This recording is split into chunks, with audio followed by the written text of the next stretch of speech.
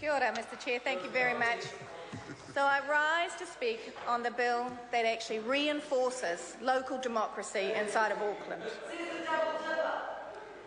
Oh, how very interesting, the comment shouted across the floor.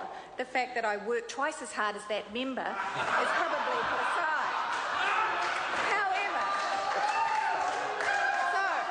let us come back to the bill. Let us come back to the bill in question and what it does. It reinforces the non-hierarchical co-governance model, which is Auckland City. And without it, then God save the people of Auckland would be all I would say.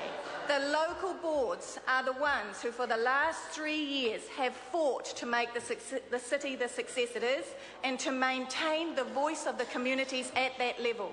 The local boards, many of them have kept some of their delegations, particularly around land use and the use of the parks and reserves, to make sure that Auckland City couldn't take away the local voice in what happens inside their parks and reserves and their sports fields.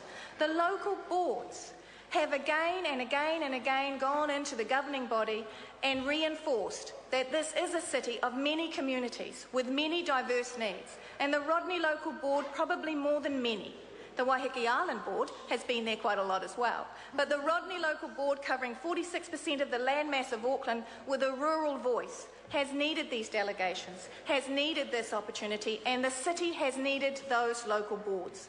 So, sir, I don't want to take up a lot of time because this bill is necessary. Not only is it necessary, it's absolutely vital that when considering any other amalgamation inside this country, that local boards are part of that decision-making, that rural areas are given the ability to stay outside any amalgamated city, and if not, they must be given a strong voice at any governing body level through that representation at a local board level. I commend the Minister for extending these delegations, and I wish all the local boards of Auckland well with the new members that are successful in the coming local body elections.